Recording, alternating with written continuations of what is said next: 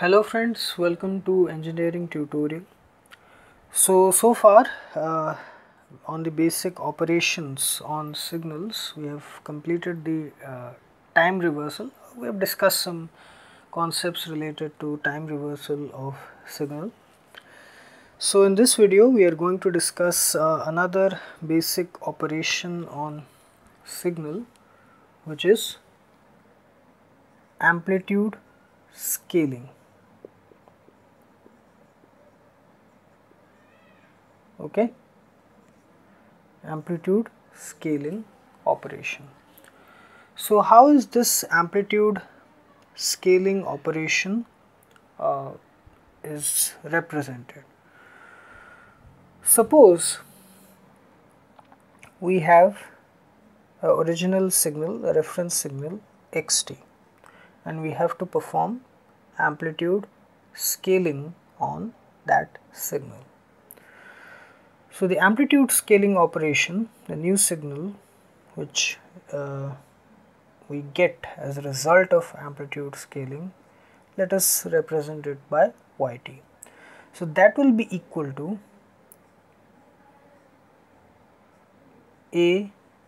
axt. Here a is the scaling factor. Okay, by what much amount we are scaling the signal. So there are two possibilities here. If a is greater than 1, it will result in amplification of the original signal. Second possibility, if a is lesser than 1, then it will result in attenuation, suppression. The amplitude will decrease, attenuation of the original reference signal. So this is the mathematical representation of amplitude scaling. So now let us see some examples on how amplitude scaling is done. Okay. So now let us see some with the help of some examples what amplitude scaling exactly is. So suppose we take a reference signal. Okay.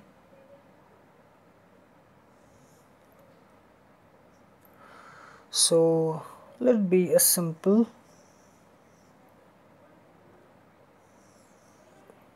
sine signal. Basically it is cosine. Okay, this is 1 and this is the time axis, this is the amplitude axis. So it is basically a cosine function. Cos 0 is 1, so like that. This is 1 and this is minus 1. Suppose we want to scale the signal.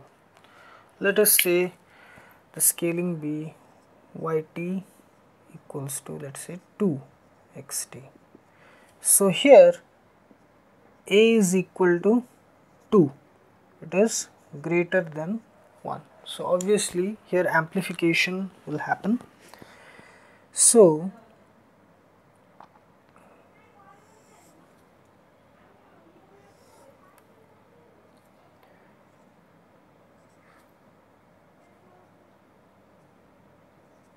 okay, so it will be amplified by a factor 2. So this will be like this.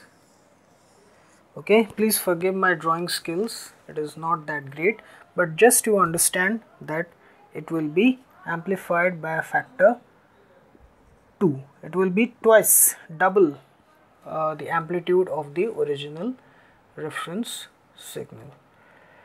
Okay, 2xt.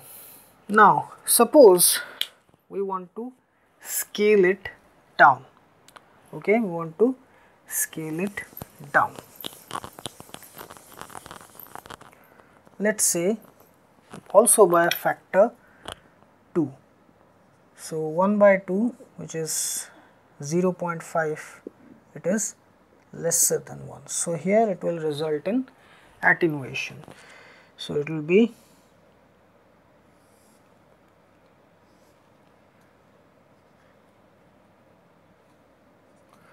0.5 minus 0.5. Okay. So here it will be result in attenuation. 0.5. At peak values it will be within 0.5 plus 0.5 and minus 0.5. So here we discuss two things. First, scaling up 2xt, a, the value of a is equal to 2, which was greater than 1. So there amplification happened. Here we scaled it down 1 by 2, a is equal to 1 by 2.5, which is lesser than 1. So here attenuation occurred. So this is how this whole thing goes. Okay, the amplitude scaling.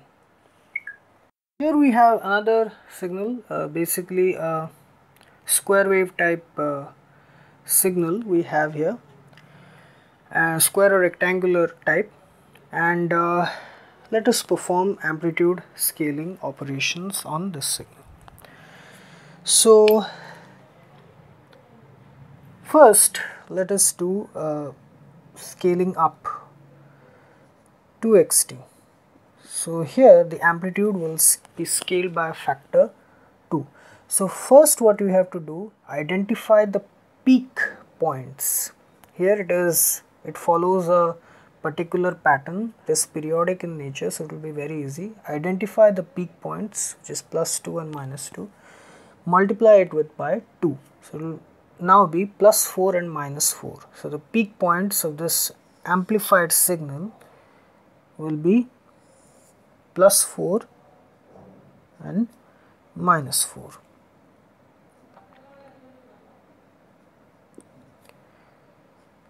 And it will follow the same pattern like this. Only it will be amplified by a factor 2. And here also it will be like this.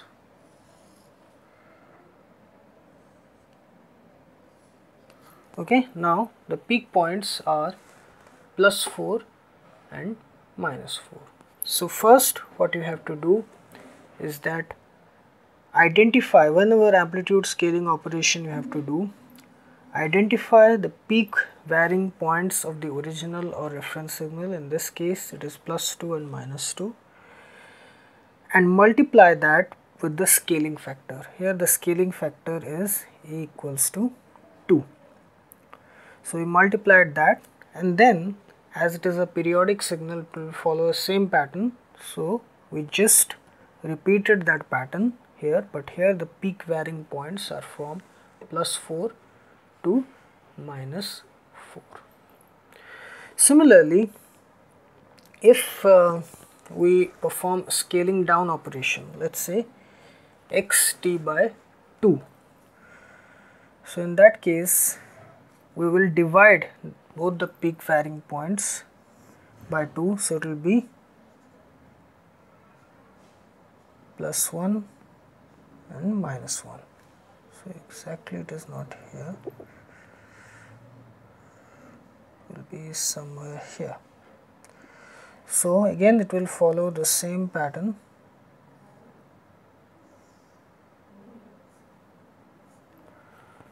This side also.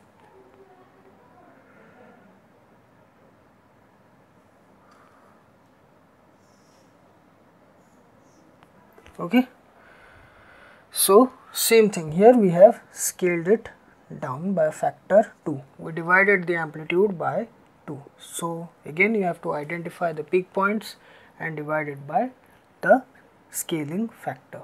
So here the peak varying points are from plus 1 to minus 1. So it is a attenuation of the signal. Okay.